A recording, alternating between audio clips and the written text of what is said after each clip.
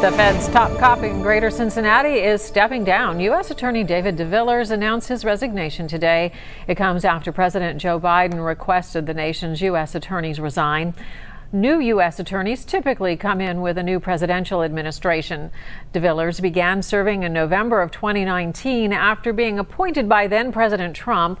He has overseen prosecution of corruption cases involving 3 Cincinnati City Council members and former Ohio House Speaker Larry Householder.